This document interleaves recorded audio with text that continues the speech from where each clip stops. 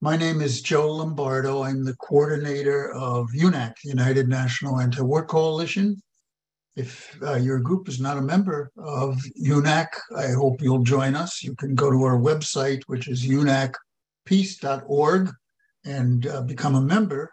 We're a coalition of peace and justice groups in the United States. We have, besides our website, on our website, you could find the rest of the presence we have on social media, including YouTube and Instagram and Twitter, Facebook. We have a page and a couple of groups. And you could find from our webpage how you could connect to us, give us likes, join our groups, communicate with other people who are associated with UNAC. We will be recording this webinar today, and 24 hours after the webinar, all those who registered will get a message from Zoom, and in that message will be the link to the webinar, which I hope you'll share with your contacts and friends and others. If you have questions for the speakers, I urge you to put them in the question and answer area, which at the bottom of your screen, there's a Q&A icon. You can click on that to use that. If you put it in the chat, we're going to miss it because the chat will just scroll up. So put it in the Q&A area. And I urge you not to get into side discussions while people are speaking. Show people the respect that they deserve by listening to their comments. Today's webinar is on the attacks that our movement is experiencing from U.S. government agencies, the FBI, and others, along with the censorship that we're seeing. There are other periods in the past where we have our movement, the progressive movement in the United States, has been attacked, such as the Palmer raids during World War I, at which time they made laws that disallowed people to be opposed to World War I. The post office was given the ability to open people's letters if they thought they might be anti-war. And if there was indication in their letters, if they were saying something against the war, they could be arrested. And many, many were. The famous socialist Eugene V. Debs, for instance, was imprisoned while running for president because of his opposition to World War I. And he had to run from his prison cell. He still got 1 million votes, which was very high, especially for that time. Other groups such as the IWW, International Workers of the World, were their entire leadership and much of their membership was imprisoned for the same reasons. We saw the same thing during McCarthyism. And to get out of McCarthyism and to get out of these, it really took a movement, a vibrant movement to come together and stand up to these attacks. And I believe we're going into a period like that again, and I think our cases indicate that. I won't be speaking today, but more and more I'm hearing of people who in the movement who are under attack. I myself received from Facebook a message that they were asked to and required to give all my Facebook postings to a criminal justice agency. I got back with them and said, which is the criminal justice agency? And they said it was the FBI. So I got a lawyer friend who's dealt with issues like this in the past to contact the FBI, and they said, yes, they do have a case open against me, and they gave her my case number. They said at this point, there is no indictment, but that could happen, or no charges, but that could happen in the future. The only reason they could do something like that is for what I say and what I think, because I oppose this government's policies internationally and locally. I'm against their wars at home and abroad. And they are trying to criminalize that. I think our cases indicate that. So today our chair will give some comments also is going to be Jeff Mackler. Jeff is a member of the UNAC Administrative Committee. He is also on the coordinating committee of the Julian Assange Defense Committee, and he is the National Secretary of Socialist Action. So I'm going to turn it over to Jeff, and we'll start the webinar. It's yours, Jeff. Thanks, Joe, and welcome everyone. Today we have 5 speakers, and we've agreed that each one will take 8 minutes. And as the moderator, I will hold up my hand and say you have 1 minute left. After that, we'll, in reverse order for 2 minutes, and in the same order, give the speakers a chance to make any additional comments that they may have left out. If we have time, we'll go to a question period. If you have questions, put them in the chat, and Joe will forward them to me, and we'll continue. Our timeline is roughly an hour and a half, no longer. And UNAC is sponsoring this meeting because we have always taken the position of supporting everyone's basic civil liberties and democratic rights to express their position in opposition to the policies of the US government. Today, our speakers are as follows. We have Keyanna Jones representing the Community Movement Builders and Stop Cop City. We have Akile Anai representing the African People's Socialist Party, which is threatened with long-term jail sentences for opposing US policies in Ukraine and elsewhere. We have Lauren Pineiro from the Tampa Bay 5 and Students for a Democratic Society at Southern Florida University. A group of 5 students, because they were protesting, are faced with felony charges and jail sentences for expressing their political ideas. Next is Alison Bodine with the Saab Defense Committee in North America and the Mobilization Against War and Occupation in Canada. Saab was a well-known Venezuelan diplomat who was imprisoned by the United States for no good reason other than he represents the policies of the government that the United States disagrees with. And finally, I'll be speaking as the steering committee member on Julian Assange's defense committee, and for 40 years I've been the director of the Mobilization to Free Mumia Abu Jamal, an innocent Black political prisoner on death row for most of, and in solitary confinement in Philadelphia for most of the last 43 years. So with that, let's begin with Keyanna Jones. Welcome, Keyanna. Thank you so much for having me. I'm really grateful to UNAC for even convening this particular webinar, because assaults on our civil liberties are now running rampant in this country. I am from Atlanta, Georgia, where I now live and work, and I am involved with the movement to Stop Cop City.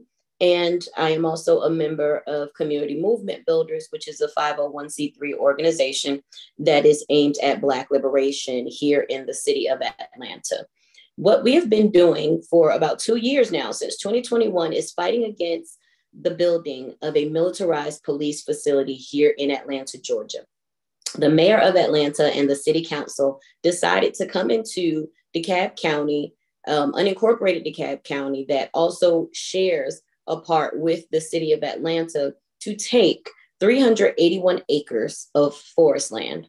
The South River Forest is the largest urban forest in the United States. And here in the city of Atlanta and in the state of Georgia, it is the largest forest. It encompasses the South River, which is the headwater of the largest waterway in the state of Georgia, the Altamaha River. Also, the South River is the second most polluted water system in the United States. It also encompasses the South River watershed, which is very important to DeKalb County, because that watershed helps to filter and drain much of the pollution that comes downstream from the north side of the county. The interesting part about this is that this neighborhood where they want to put Cop City is predominantly Black. Even with gentrification that has been moving through the city of Atlanta, this particular neighborhood where I was born and raised and where my 90-year-old granny still lives continues to hold on to its history, to its integrity of nurturing Black families. And the city of Atlanta has decided that they want to come and take our public parkland. Weelaunee People's Park, which was also encompassed in that 381 acres in DeKalb County, was deeded to the citizens of DeKalb County in perpetuity in 2017. Since we learned about Cop City and the plans for it, we mobilized as a community, as a city, and now as a nation and around the world. We have mobilized against Cop City, because what Cop City is not just a police training facility as it has been dubbed by the powers that be. What it would include is a mock city for urban warfare training. It would also include bomb testing facilities, a Black Hawk helicopter landing pad, an upgrade of an existing firing range that is open 24 hours a day already. And it would also include a SWAT training facility. So we're talking about militarized vehicles and weapons in a residential neighborhood. Already in that neighborhood, the neighbors wake up to and go to bed to gunfire. I know, because until 2 months ago, I lived there. I had to move because my 8-year-old son was so anxious all the time. Every time he heard a loud noise, he had a physical reaction that resulted in him either hitting the floor or trying to hide or just freezing in terror, because all he heard was gunfire all the time. And I homeschool, so he heard this from the time he woke up in the morning to the time he went to bed at night. What has happened as a result of the way we have mobilized as a movement is that the mayor of the city of Atlanta, the governor of Georgia, and the attorney general have decided that it is in their best interest to levy domestic terrorism charges against anyone who stands against Cop City, because this project is funded and backed by the Atlanta Police Foundation, which we know is made up of major corporations, the very same corporations that have sponsored and backed omnibus voter suppression bills in Georgia. Home Depot, Coca-Cola, Delta, Chick-fil-A, Bank of America, those are the same corporations that are funding Cop City. What has been happening in the city of Atlanta is that they've spun a narrative of white outside agitators being against this project. What has happened as a result is that the police have aggressively gone after those who have come from out of town to stand in solidarity with us. We have had incidences, one in particular in March at a music festival, where police officers can be seen on video running after people and deciding that as they detain people, they are going to check IDs. And anyone who had an out-of-state ID got arrested. Those who had a Georgia ID they were let go.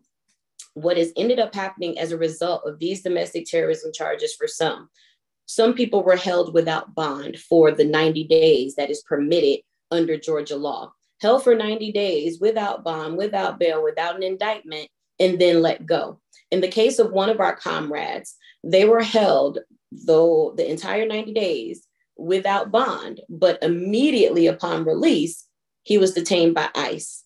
So we have a comrade who is now sitting in an ICE detention facility simply because those in power don't want to be opposed. What we see right now is the rise of fascism in this country. It has now become criminal to express dissent against the government, whether it's local, whether it's federal. We see that on January 6th, there were people who were charged with crimes, but not one of them was charged with domestic terrorism. And they actually committed acts of domestic terrorism. What is being shown right now is that not only do we have some very spineless and jelly-backed so-called political leaders, because they're afraid for people to debate them, they're afraid to be called out on their BS, they're afraid to be held accountable when they do wrong in our communities. But what we also see is that they are not going to fight fair. They are going to take what we know to be our ways of democracy and the rule of law and weaponize it against the people who they are supposed to protect.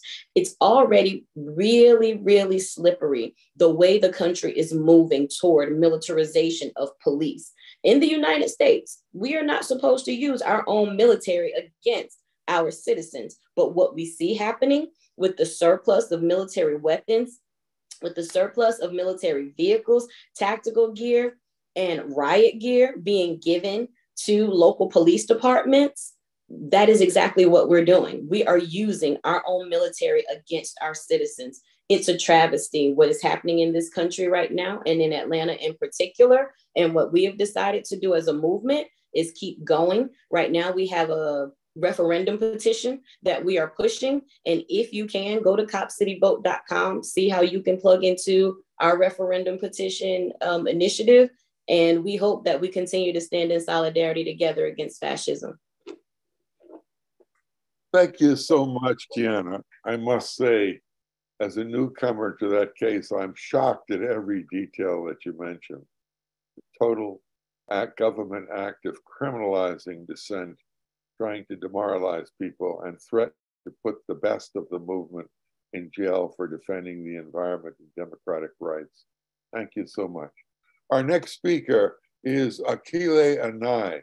She's an unindicted co-conspirator and a member of the African People's Socialist Party that is being persecuted, raided, arrested by the US government for doing radical things like running for public offices as official candidates, expressing their views against the US war in Ukraine, and otherwise fighting for social justice on every front.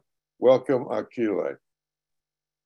Uhuru, thank you, Jeff, and also to UNAC, to Joe, for the invitation, and want to unite that this is a very important discussion that we see happening more and more. I'm in different like these, and it's great. What is unveiling is a whole movement and of masses of people involved in this process who are opposed to what it is that the US government is doing. And we learn that we're not isolated out here in our individual struggles, but that it's connected to one process. It's one ruling class that's focused and struggling to keep this whole social system in place, a social system born, from the slavery, colonialism, and genocide of indigenous peoples and of African peoples, and has been maintained through the oppression of said peoples throughout the world for centuries. And this whole thing is coming to a head. And I'll talk about that in just a moment. But I want to just, first of all, recap on July 29th, 2022, which was the most obvious, I'll say, assault on the African People's Socialist Party and on the Uhuru movement, because when we talk about the history of the African People's Socialist Party, we learn that this is not the first time that it's ever been attacked by any kind of government entity, the state apparatus, that since its inception, which was from the Black revolution of the 1960s, that it certainly reached a fever pitch in this country, that the African People's Socialist Party is a continuum of that revolution and has the objective to complete that revolution that was crushed militarily by the US government. And that was a war that was happening right here in this country, a whole full assault being made on Black people here struggling for freedom, democratic rights, self-determination. We saw the church bombings, we saw the water hoses on people. We saw, en masse, our leaders being arrested, imprisoned, or assassinated. This was ongoing infiltration, destabilization of organizations, and the, cutting off the lifeline of political leadership to the African masses. And then, of course, the imposition of crack cocaine and a war on drugs being made on Black people in this country who were fighting to be free, fighting for the same things that the African People's Socialist Party has fought for since its inception.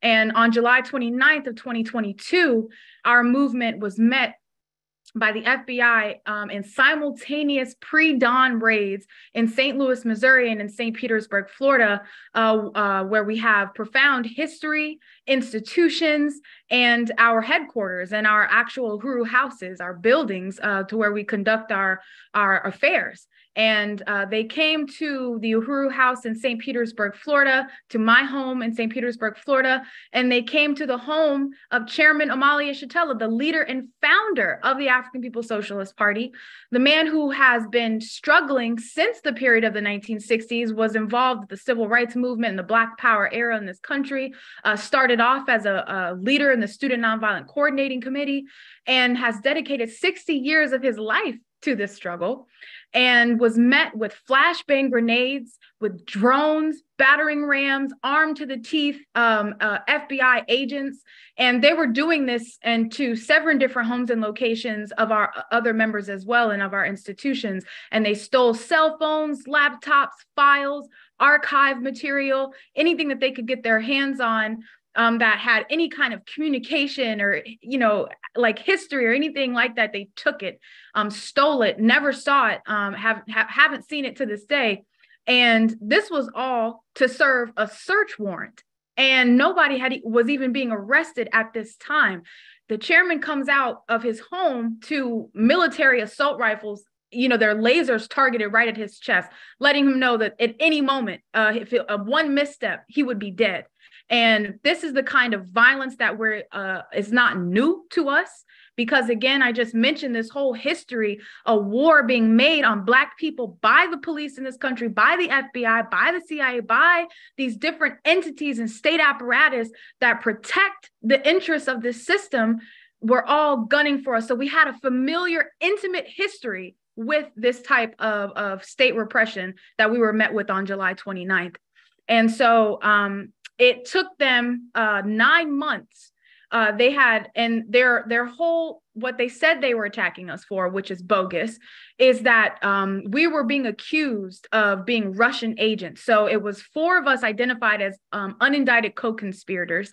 And based on what was just said in the introduction, because we ran for office, because we spoke at a conference, because we petitioned and said the US government is guilty of genocide against African people in this country, because we raised up the question of reparations to African people. And these were the things that they said was evidence of us working for Russia. When you look at the history of our party and greater, the history of this movement, the African Liberation Movement, we've been taking on these questions for upwards of a century or more. And that Black people, since we were forcibly brought to this country, have never stopped fighting to be free. So that's what we represented. And we never needed anybody anywhere to tell us, hey, you need to struggle to be free. You're a slave. You got to struggle against a slave master to be free. We've never needed any kind of intervention from anyone. So it was bogus from the start. It was racist to say that Black people don't have the capacity to lead their own struggle and to accuse us of being Russian agents. This is what they said. And then on April 18th, they indicted 3 of 4 that they had identified as unindicted co-conspirators. Chairman Amalia Shatella, the primary target of this assault, Penny Hess, who is the chairwoman of the African People's Solidarity Committee, an organization under the leadership of the African People's Socialist Party that brings this struggle and our understanding into the white community as also a part of winning solidarity with African liberation and reparations. And as well as Jesse Neville, who's the chair of the Uhuru Solidarity Movement, under the leadership of the party, with the same objective to take it out to masses of white people that can be won in this country to our struggle. So these comrades were indicted by the US government on April 18th of this year, 9 months following the raids. And now in just 10 days, we'll be looking at the anniversary of this attack on our movement. And we've been moving and forwarding this counteroffensive because that's what it is. We have nothing to be sorry for. We are not guilty. We are pushing them back. And, this movement is building, and I'll be able to say a little bit more about that as we go forward. So thank you, Uhuru. Thank you, Akile, I must say, for your shockingly explosive report on what happens when a long-standing civil democratic rights fighter for self-determination organization dares to use the elections, no less, to propagate its ideas, to defend the rights of all oppressed people, and to oppose US wars. You have a courageous struggle. And I must say that UNAC was among the first organizations to come on board. I myself joined one of the dozens of protests across the United States, damning the United States government indictments and persecution of the African People's Socialist Party. Thank you so much. Our next speaker is Lauren Pineiro. She's with the Tampa Bay 5 and the Students for Democratic Society. This is a group that is being persecuted by the US government on felony charges for actually organizing protests on the Southern Florida University campus. The persecution of students, whether it be students for justice in Palestine or students who fight for all democratic rights, has become the norm in this country. We're proud to have Alison, Lauren with us. The floor is yours. Thank you, Jeff, and thank you to UNAC for having me on this panel and for the other panelists for sharing their time with me. As Jeff said, my name is Lauren Pineiro. I am one of the Tampa Five and a very proud member of Tampa Bay SDS. For those of you who might not know, SDS was the largest student organization leading the anti-war movement during the Vietnam War, and we were refounded as New SDS during the US invasion of Iraq in 2006.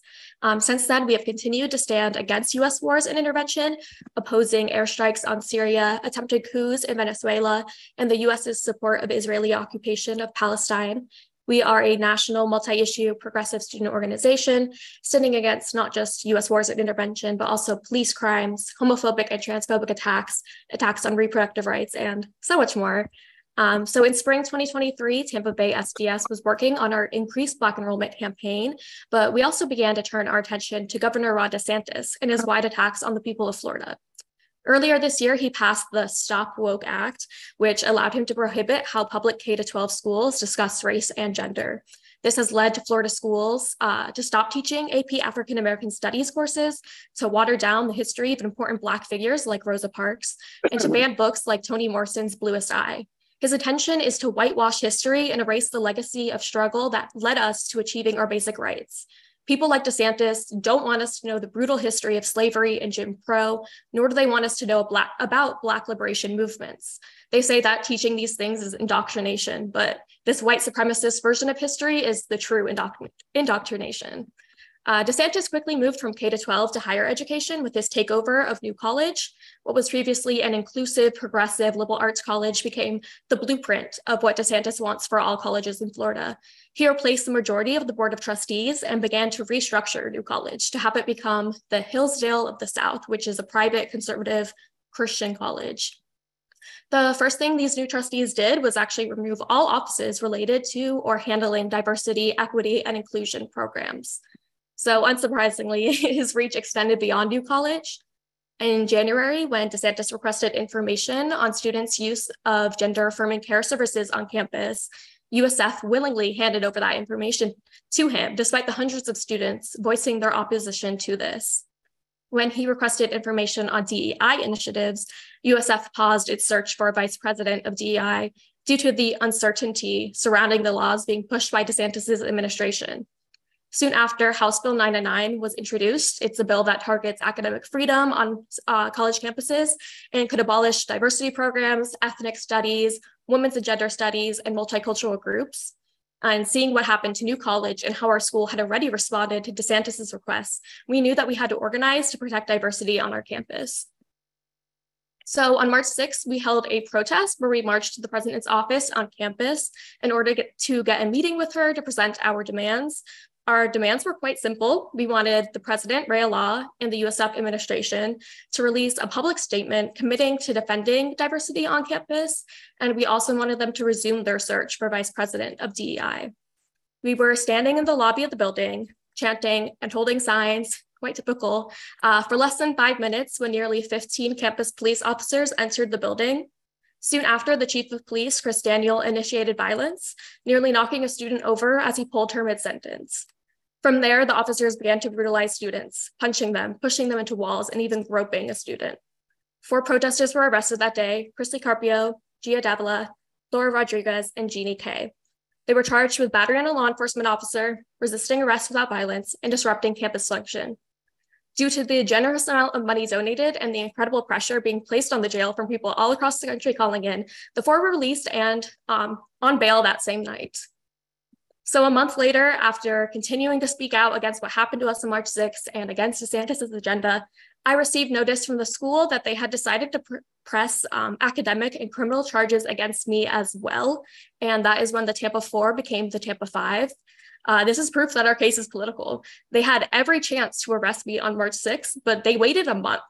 If I had stopped talking to the press, stopped being loud about what happened, I likely would not have been charged. The purpose of these charges is clear. They want to silence progressive voices and put activists in prison because we are a threat to their power. This became even more clear when quickly after adding me to the case, they offered us a pre-trial intervention where they would have dropped all the charges against us, but only if we admitted guilt and apologized to the individual officers who brutalized us. We turned down this bogus deal, and the state attorney's office responded by doubling the felony count on 3 of the 5, who now face up to 10 years in prison instead of 5 years. Our case and the legislation being introduced in Florida are not isolated from the rest of the country. DeSantis's agenda represents a larger struggle in America. It's not a coincidence that every time he passes a bill, a copycat bill pops up in other states like Texas and Ohio. It's not a coincidence that the same year that he passed the 6-week abortion ban in House Bill 999, the Supreme Court also overturned Roe v. Wade in affirmative action. Bill after bill, they are trying to rip away the rights that we fought for and won years ago. But with every bill, more and more people are fighting back. DeSantis' attacks on trans youth, women's and reproductive rights, immigrants, workers, and education have led to huge protests across the state, making it clear that the people of Florida do not stand with him or his agenda.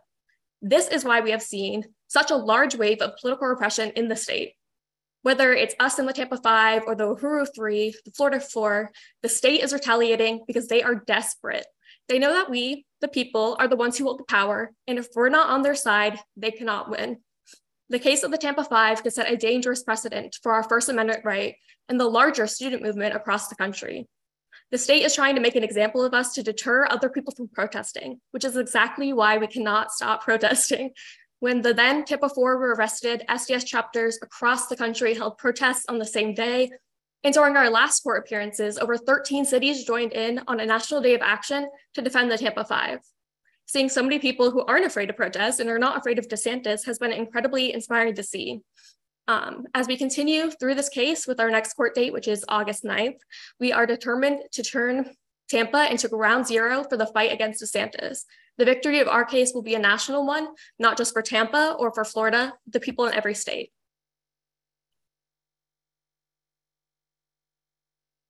Lauren, you have 1 minute left, and I'm going to insist that you take it. You can take the minute later, but thank you for your wonderful presentation. And another comment, it's just a shocking example of what this government is prepared to do if students protest for fundamental issues, for abortion rights, for free speech, for democratic rights, affirmative action, and so on. We're so proud to have you here. Okay. Our next speaker is, and by the way, we have about 125 people with us today from across the country, including people directly from Alex Saab's Defense Committee in Venezuela. We have people from one end of the country to another supporting UNAC's webinar, and I'm so glad, as Joe said at the beginning, that the invitation is open to all groups to affiliate with UNAC. We stand for the simple proposition of opposition to all U.S. wars at home and abroad, and for the democratic rights of everyone to free speech, free press, free association, and freedom to organize and criticize. Our next speaker is Alison Bodine. She's with the Alex Saab Defense Committee in North America and the Mobilization Against War and Occupation in Canada. Welcome from distant Canada, Alison. We're so proud to have you here.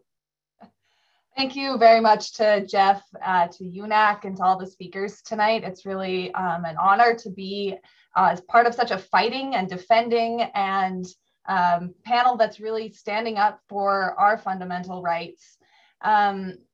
I wanted to say as well that I'm here as the coordinator of the Fire This Time Movement for Social Justice Venezuela Solidarity Campaign.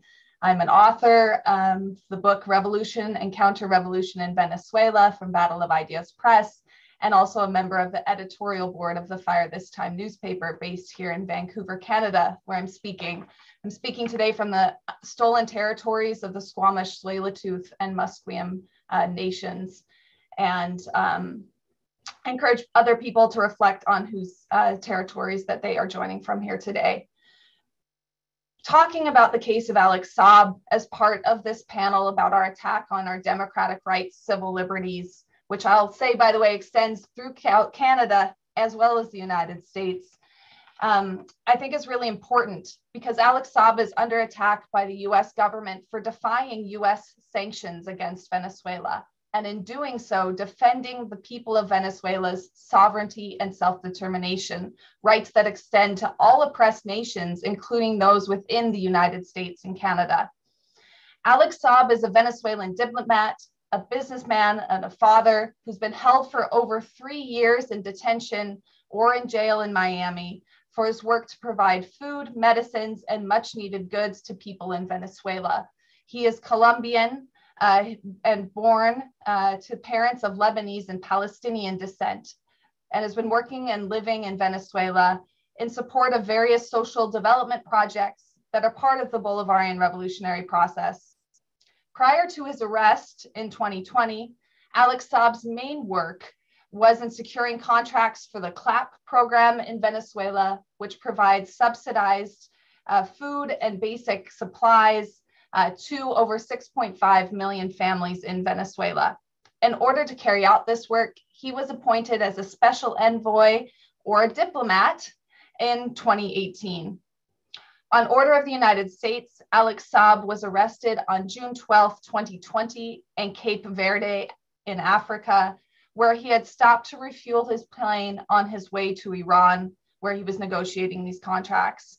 He was detained and held under house arrest in Cape Verde and tortured and denied visits with his family. On October 16, 2021, Alex Saab was kidnapped to the United States. There's no extradition treaty between Cape Verde and the US. The US just came, swept him off his feet, and has landed him in a jail in Miami.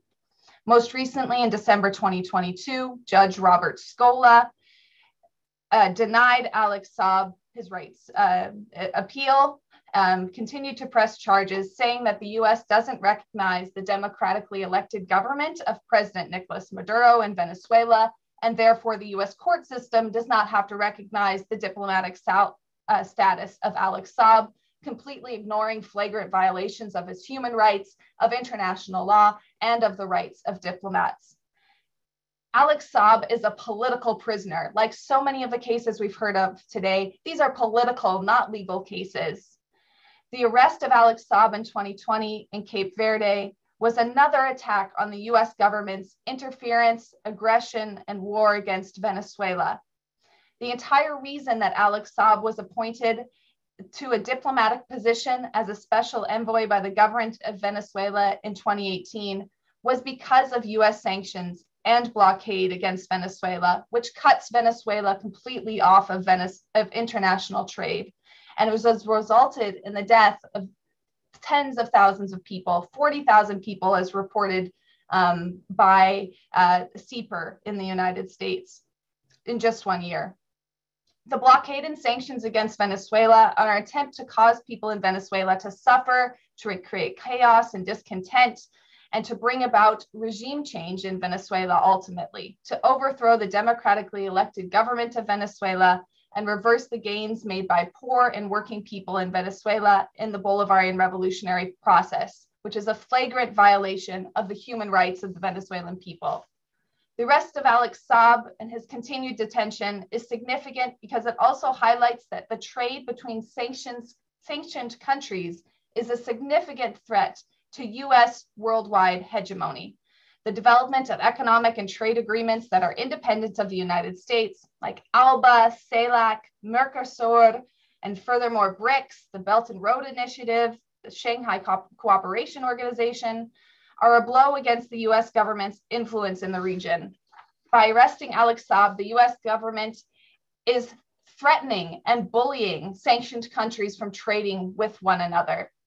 His detention is also a flagrant violation of the international law protecting diplomats and another example of US government impunity and rejection of international law, which we see mirrored in so much of what we've talked about today within the United States.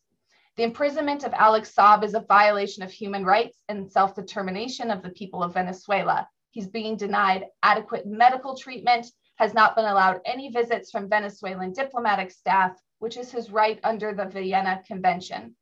In Venezuela, every day, thousands of people from many backgrounds are fighting for Alex Saab's freedom, led by the Free Alex Saab movement in Venezuela and the leadership and dedication of his wife, Camilla Fabry Saab.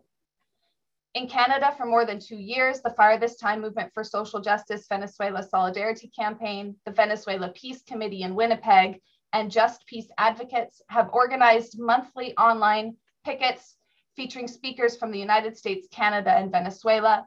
And this action has brought together hundreds of people from around the world in a united demand to free Alex Saab and end the blockade and sanctions on Venezuela.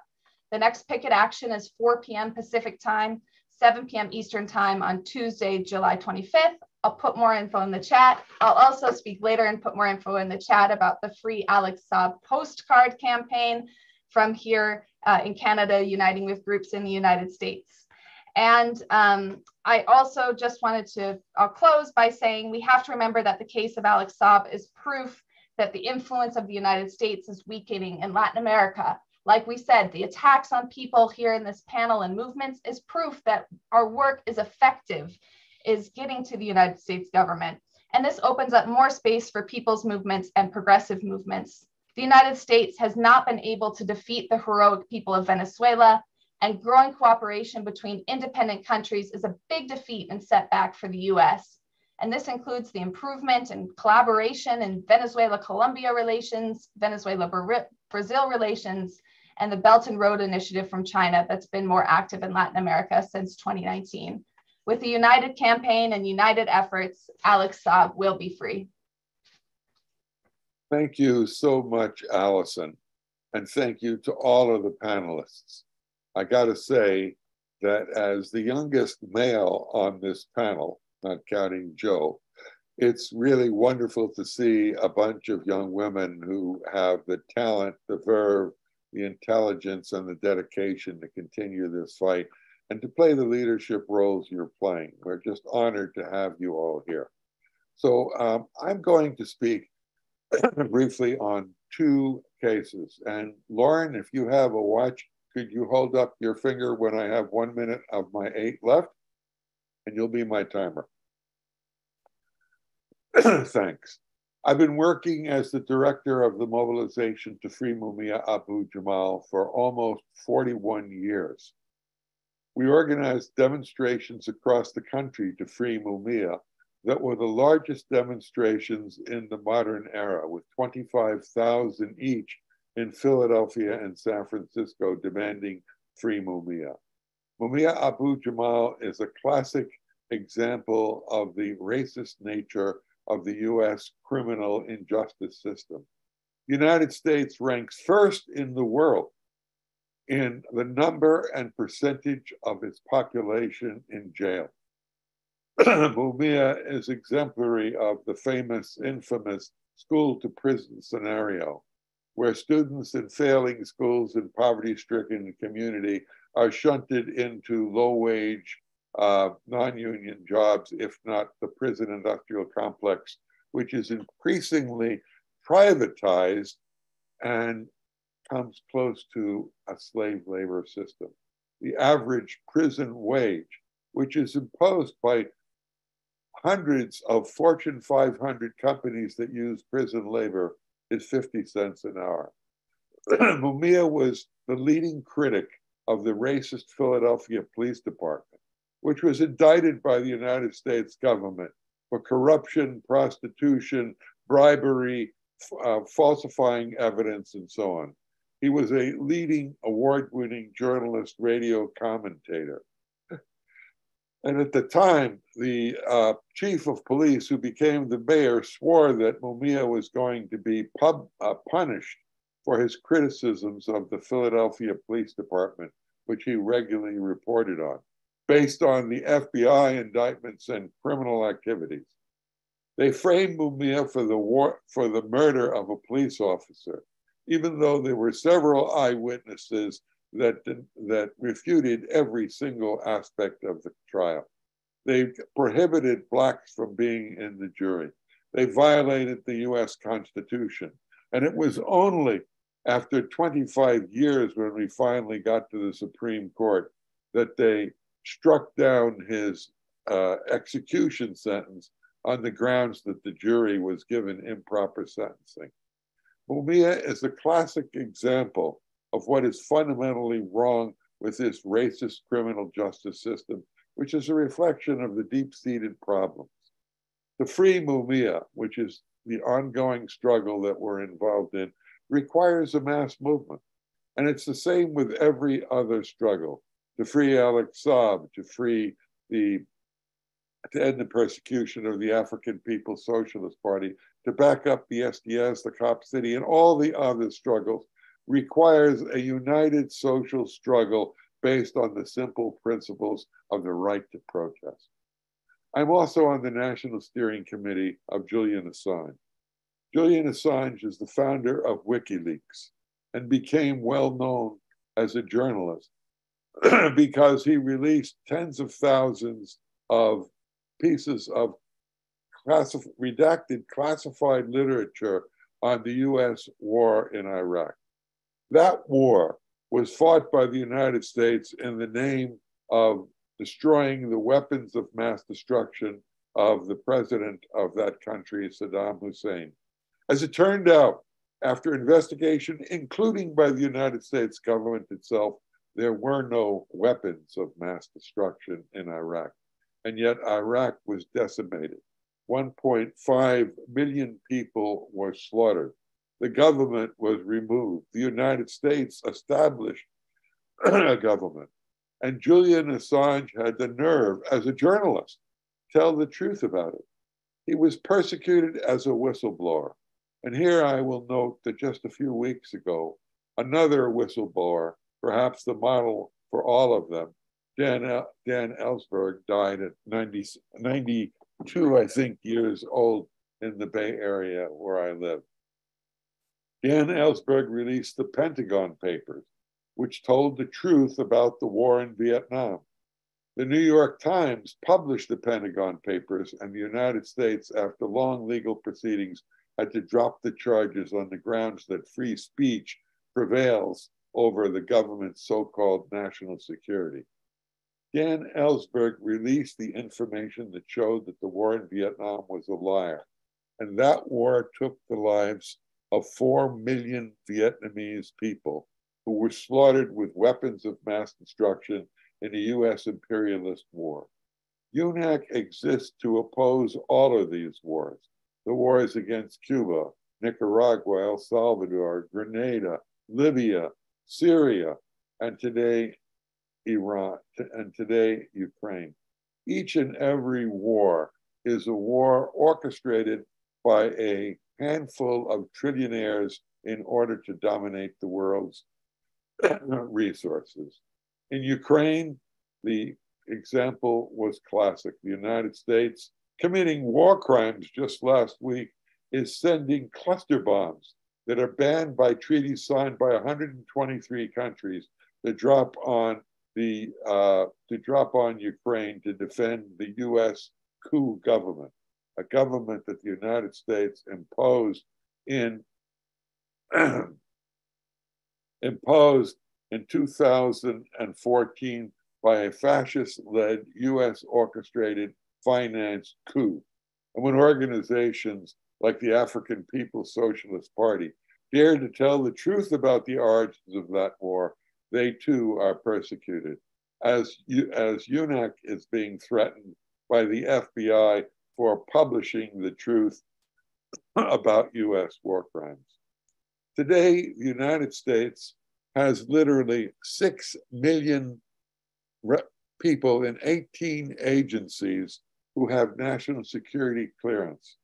Julian Assange was but one whistleblower, along with a handful of others who dared to tell the truth. He's threatened with 175 years in prison, deportation under the espionage for telling the truth about US war crimes.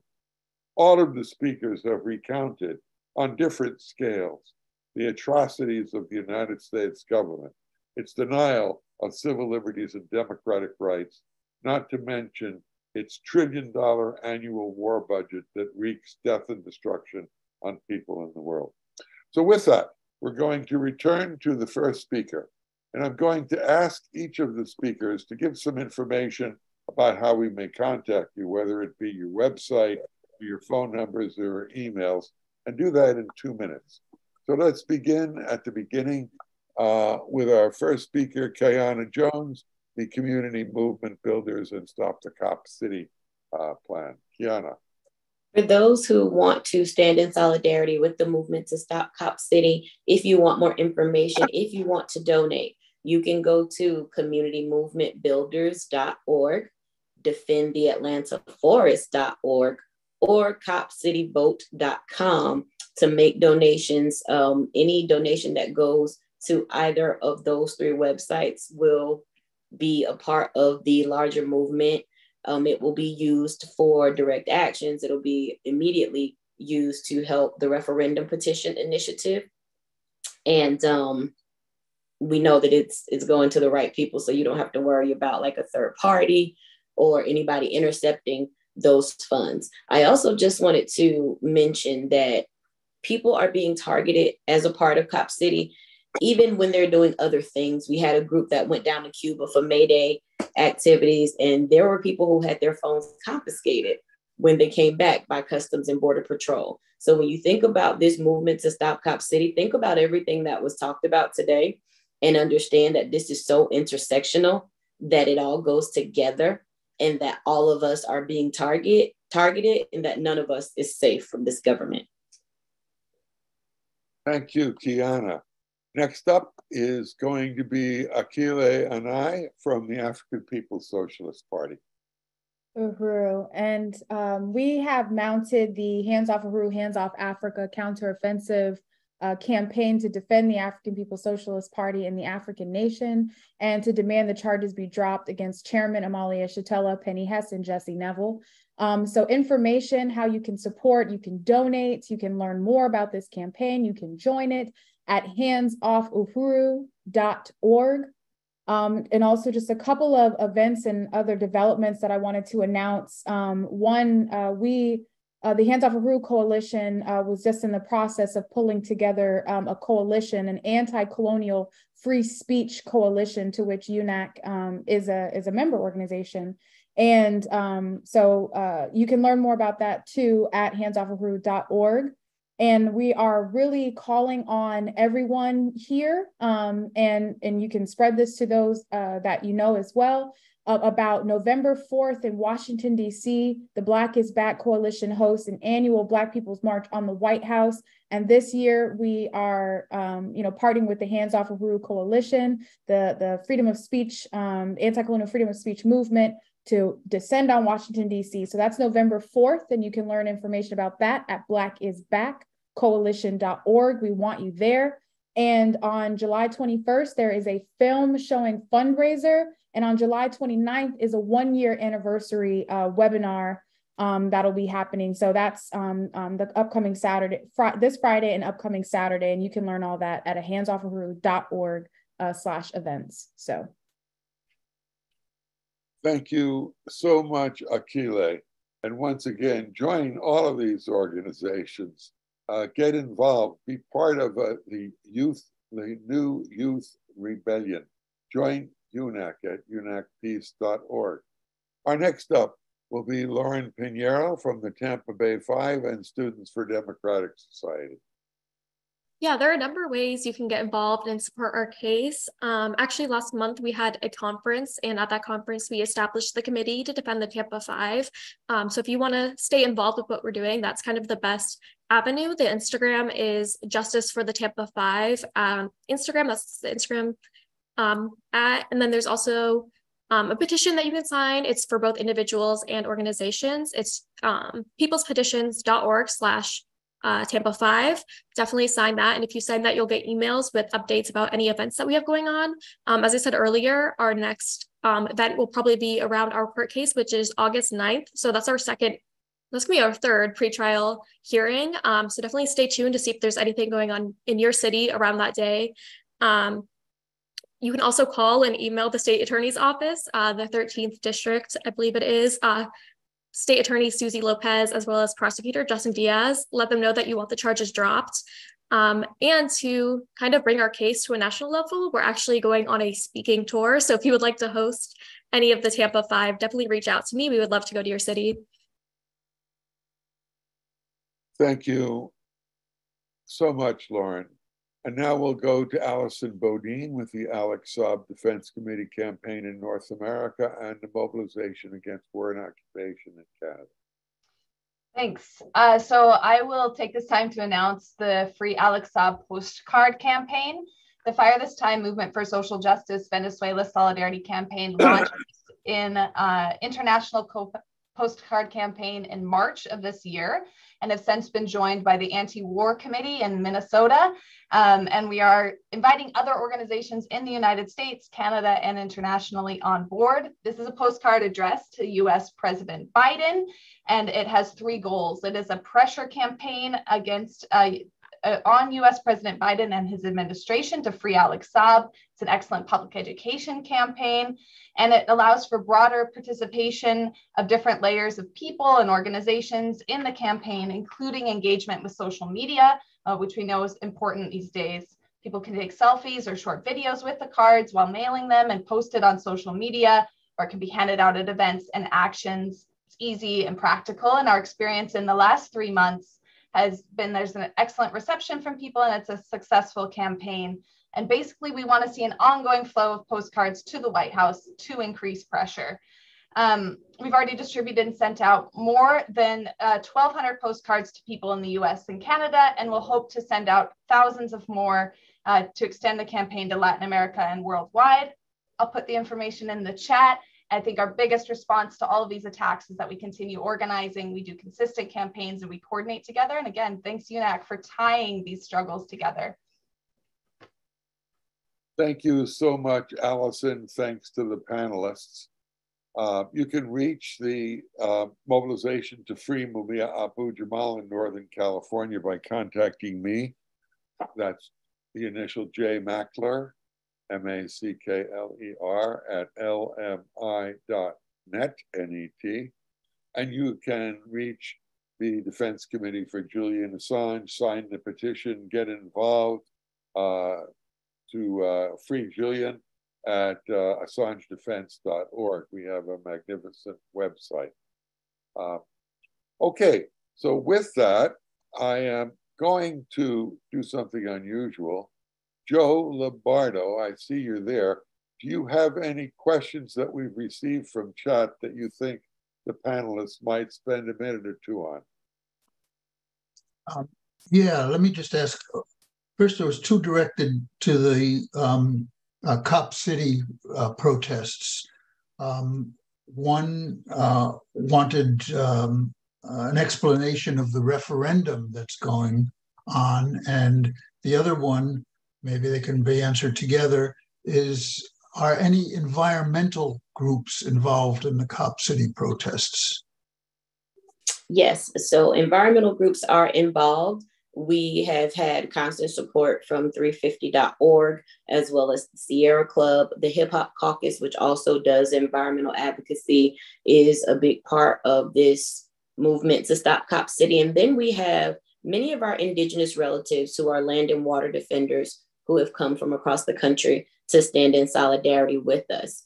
The referendum petition that we are actively gathering signatures for would allow for a ballot initiative to ask the question about Cop City, where the city of Atlanta residents can vote on whether or not they want Cop City. Because we went to the council and they did not listen to the voice of the people, we decided to use our rights under the Georgia Constitution to petition for a ballot referendum. We have to collect 70,000 signatures on this petition in order for the question of the referendum to make it onto November's ballot. We are actively engaged in that process, and we are confident that we will get more than those 70,000 signatures required so that the people of the city of Atlanta can have what they never had in this process, which is a vote and a voice. It was a general question, maybe for everyone. Is the ACLU involved in helping any of these cases? They are not involved in anything in the movement to stop Cop City. Would anyone else like to comment on the breadth of support that you're looking for, that you already have for your fight? I know in Julian Assange's case, organizations like the ACLU have demanded his freedom, as has the New York Times, the British Guardian, the Spiegel publication in Germany, and leading newspapers across the country. To no avail, the United States continues its persecution of Assange. But we're building up a head of steam, trying to build a mass united front movement, which is UNAC's objective, and it's the same objective to defend Julian and Mumia. So any other comments about from the panelists on ACLU, on support you've won so far, on plans to broaden the support, where we go from here? Akile, would you want to give that a shot? Oh, yeah. Oh, I'm sorry. We all had our hands up. Oh, I'm sorry. I didn't see your hand. But yes, I can kick it off. I think I just want to say that what the FBI and the U.S. government intention was when they attacked our movement was to isolate us, and to, make us this weird, untouchable type of group that you have to be afraid of because, they're working for the Russians and et cetera, et cetera. But it totally backfired. It was a miscalculation on their part.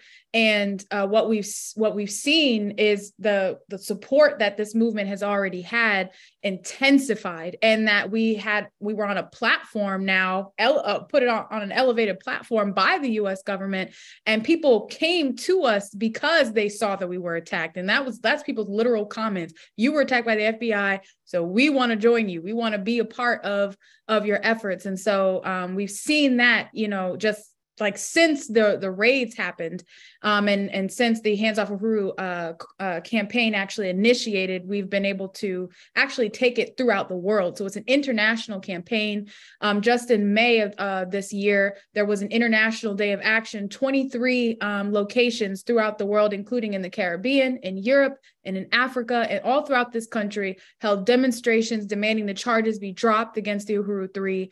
And I mentioned this coalition building process that was attended by various organizations from, different ideological perspectives, but were able to unite around these questions, and included, forces from, the Mexican community, Filipino, Palestinian, all these colonized forces being able to participate in this process. So it's just been overwhelming support, endorsements from forces like Charles Barron, New York City Councilman, Jesse Todd, St. Louis Alderman, even Cornel West was able to, come out and say and condemn these attacks that's been made on our movement, and so many more. Tucker Carlson was fired a day or so after he condemned the U.S. government attacks on our movement. So it's been tremendous. The people, we are winning. This is ours.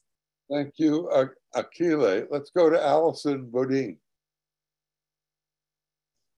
Yeah, that's a great lead in, because that's what I was going to say. I mean, I think these struggles are international. And when it comes to the case of Alex Saab, really the overwhelming majority, the voice of people of the world, whether it's seen in different the Human Rights Council in the in the UN, the UN Commission on Torture, like these united bodies, which represent really a voice of people around the world in opposition to the US, are united against the United States in their attacks against Alex Saab and imprisonment and detention of Alex Saab as a political prisoner, but also in the voice against sanctions and blockades, continued attacks of US imperialism around the world. And I think so many people around the world will also unite behind everyone that's fighting for civil and democratic rights. It's really great to hear about the international support that folks have received. I know that similar things have happened with Cop City in Georgia. With all of these cases, I think we have to really work to build a united front in defense of our civil liberties and democratic rights, and extend that completely to political prisoners in the United States. And also, hopefully, as someone in Canada, I'll say I'm also active in the environment movement with a group called Climate Convergence Metro Vancouver, involved in a movement against pipelines and for Indigenous rights. we have to work to build those connections stronger too between the US and Canada, where these same attacks are happening. Also, just to say briefly that the National Lawyers Guild has been very involved in the case of Alex Saab, as well as groups in Miami visiting prisoners and hoping to get visits with him. Thank you, Alison. And Lauren Pineiro, you're up. Yeah, I like that you mentioned the fact that people were going to Miami for Alex Saab, because actually one of the Tampa 5 Geo went, some other SDS members went to one of his court cases. But yeah, I mean, we haven't necessarily had direct support from the ACLU, although someone unofficially from the ACLU connected us to our lawyer. But we have seen like a huge, wide amount of support. Even at our conference, there was people from a ton of different groups, especially a lot of like labor unions have been getting behind us. So we actually have the North Central Labor Council and the West Labor Council that put out statements and resolutions in support of us. So that's been really interesting to see. Representative Anna Escamani actually tweeted out in support of us. So we're seeing people from the Democrats, from unions, from socialist organizations, from mass organizations come out and support. Actually, right before this call, I saw someone from Gabriela, the Philippines organization. It's a women's organization, actually put out a post in support of us as well. So once again, it's like really, really great to see so many people from not only in Florida or in America, but across the globe come out in support of us. And that's how we're going to win. We need people power. We need unity and solidarity. Thank you, Lauren. It's the same with Mumia. If we didn't build a united front, democratic mass movement to free Mumia Abu Jamal, he would have been executed decades ago. We won the support of 19 international unions across the United States and the world. We won the support of the European Parliament to free Mumia, Amnesty International, the Japanese Diet, the French government named streets, Rue Mumia Abu Jamal, outside of Paris, leading to the Olympic Stadium. All of this could never have happened unless we built a united democratic organization aimed at mass mobilization. That's UNAC's central purpose. That's why we're having this panel, to get the idea across to our listeners, to people across the country, that the unity in action in the streets is what changes history. When I was a youngster, 65 years ago, I was a student at Antioch College in Ohio, and I led the first Northern sit-in. I was arrested for, quote, inciting to riot with force and violence. I was rejected from 13 medical schools. But I came in at the beginning of a civil rights movement that mobilized millions across the country to oppose the inherent racism in the American system. We desegregated that barbershop. We sat in at Woolworths. We desegregated all the movie theaters. And in each and every case is because we organized independent mass action. Akile mentioned that O'Malley was a member of SNCC, a leader of the Student Nonviolent Coordinating Committee. I was a member of SNCC as well in 1963 when we organized sit-ins to demand democratic and basic rights across the country. UNAC is planning activities in the coming period. And the question is, what should they be? How can we unite? We're thinking of possibilities like having actions against NATO, which is going to have its summit meeting in the United States, or perhaps a series of conferences across the country that have a dual nature, education on the one hand, and planning united activities in cities across the country to oppose all US imperialist wars and attacks on working people. Get involved with UNAC. It's an open, democratic, thoughtful, mass action organization that includes hundreds of affiliates who want to change this world. This panel is a good example. So Joe, do we have any final questions for the last round? We have about 10 minutes left. I don't have any final questions. Maybe the panelists would like to say something. I do want to emphasize what Akile said about November 4th. November 4th, there will be a demonstration at the White House in Washington, D.C. Every year, the African People's Socialist Party has organized something there. I've been there in the past and have spoken. But this year takes on added significance because of the attacks on African People's Socialist Party. And I think we should bring all of our campaigns to that rally and really turn it into something that can be powerful. Because when we talk about a united front, we must remember the slogans that the labor movement was founded on. An injury to one is an injury to all. And if we think of our actions on that basis, anytime one of us is attacked, we need to come together. And that's the way UNAC looked at it. We actually put out a petition for the African People's Socialist Party directed to anti-war activists. It's still out there and you can still sign it. Which we've sent to many government organizations and agencies protesting these attacks, because we understand that if they can succeed with those attacks, they will attack us again. And as we've seen, I myself have been attacked probably for similar reasons, because I've also attended conferences in Russia, peace conferences in Russia, and I've been protesting the U.S. policies in Ukraine, as has UNAC, since the very beginning. So I don't know if there's anything else anybody would like to ask or make a final comment. If not, we can end it there. Let's have some wrap-up comments in the same order, starting with Keyanna Jones for a minute or two, and then we'll call it a day. Keyanna, you're up. Thank you to UNAC for having me for this webinar. I'm very grateful to the other participating panelists. Very grateful for all who tuned in to this talk today. What I would encourage people to do is just find where you fit into the movement, because this is all the movement.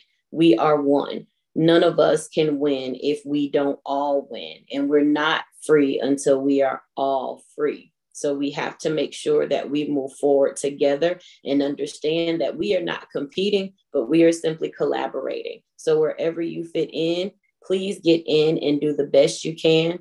Act now, do good, and be the difference. Thank you so much, Keyanna. Akile, you're up. All right. Well, I want to express my appreciation to UNAC again, to Joe, to Jeff, to these incredible panelists and the organization struggles that they represent.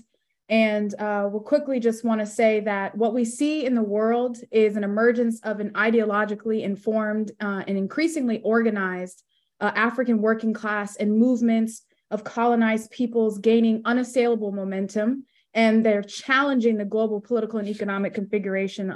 And we see that the ruling class and their system is failing, and that's why they approach us with this type of aggression, with these types of threats. It is not a statement of strength. It is a statement of profound crisis and of weakness, and that they have to move in these very desperate ways, in these very violent ways, in order to maintain a relationship that they've had for centuries, where they suck the blood of people around the world, exploit, oppress masses of people, where mass people live in the worst kinds of conditions and of misery and poverty and oppression. That's coming to an end. And those who are in power, who benefit from that type of exploitation and oppression, their ability to do that is increasingly being challenged. And also that the same civil liberties that allowed for this ruling class to gain its independence has never been afforded to those who lost their independence by way of slavery and colonialism. But we demand that these democratic principles be made available to all of us, and that if it's taken away from any of us, then that should cause an uproar throughout the entire world for those forces who believe in freedom, democratic principles, and self-determination. So we demand the charges be dropped against the Uhuru 3, against Tampa 5, against the Stop Cop City organizers, and to all of those who have been attacked by this social system for trying to be on the right side of history. We are winning. Thank you so much, Akile. I'm sure that you have inspired a whole layer of people to get involved. Lauren Pineiro, final remarks. Yeah, thank you once again for having me on, and to all the panelists. You guys did an incredible job, and I'm honored to be here. But yeah, I guess I will just say that the Tampa Five, we're not guilty. None of the people on this call, none of the movements are guilty. We were doing the right thing for protesting what we protested, for organizing for what we've been organizing around. We're on the right side of history, and history will show that later on. I think we just need to keep fighting. We cannot let this stop us. We cannot let this subdue us. And the only way that we're going to win is if we continue fighting, if we unite around each other, we show solidarity together. As I said, this is all one movement. They're not isolated movements. So get involved in the fight, join an organization, attend protests. Don't be afraid to get out there. And yeah. Thank you. Thank you, Alison, again for your inspiring remarks, especially the theme of unity. That's UNAC's middle name. Final remarks, Alison Bodine. That's good. That was Lauren. Yeah, all good. So yes, like everyone said, these are united campaigns. When we struggle, we have a chance to win. And all of us are really part of this united struggle. It's been just really inspiring to be here today, to hear the chat and the questions. We didn't get to all the questions. There's quite a few. So thank you to everyone for participating, and to UNAC for organizing, and Jeff for emceeing. For all of the work that we're talking about, I just want to emphasize that we need what Jeff said earlier, a mass movement. We need to make these kitchen table issues. We need to convince poor, working, and oppressed people in the United States, Canada, internationally, that our civil and democratic rights are precious and something to be fought for, and that we can't stand another minute of these attacks, whether it's the form of sanctions and blockades against oppressed peoples around the world, political prisoners in the US, or the taking away of rights of oppressed people in the United States or Canada.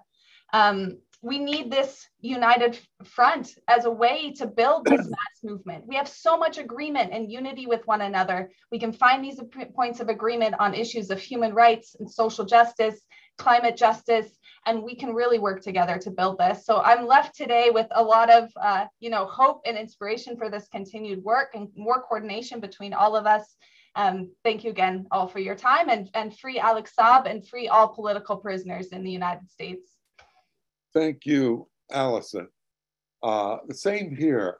Free Mumia, free Julian, free all political prisoners. But let's go a little bit further.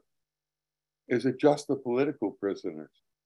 Are we dealing with the systematic racism that brought 25 million people in the streets to protest the murder of one innocent person in Minneapolis, Minnesota? Police murders today take place on average of innocent people, Black people, who have done nothing, on a daily basis, if not twice a day, and they're not persecuted. We have the largest prison population in the world, a near slave labor, increasingly privatized system where people work for 50 cents an hour for Fortune 500 companies. It's cheaper to have the government pay prisoners to work for corporations for nothing. In the world that we want to build, there won't be prisons. In fact, any healthy, wonderful revolution, among the first acts is to open the prisons, to build a society where people can live a free, wholesome, productive, cultural, political, moral life without persecution by racist institutions, by segregationist institutions. So it's just free Julian Assange, free all political prisoners, abolish all of the repressive institutions. We are for the abolition of NATO. We are for zero funding for US imperialist wars around the world. That's over $1 billion a year in the US war budget, and it goes up every day. UNAC has a wonderful website which publishes articles by all of our affiliates. Write it, and you'll be on the website, and it'll go to 30,000 people. Just yesterday, I finished an article as the National Secretary of Socialist Action on the US use of banned cluster bombs in Ukraine. And it includes a brief history, the truth about the war in Ukraine. Check it out on UNAC's website, or check out our website, socialistaction.org. I want to thank everybody. I want to extract a pledge that when we have these United Anti-War conferences, you'll join us on panels for civil liberties and democratic rights. You'll join our effort to build united front, democratic, mass action, independent mobilizations to fight for all of the issues that are vital for a free society, a society that we increasingly see escaping more and more people. Thank you so much. Joe, do you have final word? Okay, with that, unacpeace.org, AssangeDefense.org. You can contact me at jmackler@lmi.net. A special thanks, hug, solidarity to all of our panelists. You're wonderful, you're inspiring, and have a wonderful day. Goodbye. Thanks, everyone. True. Thank you.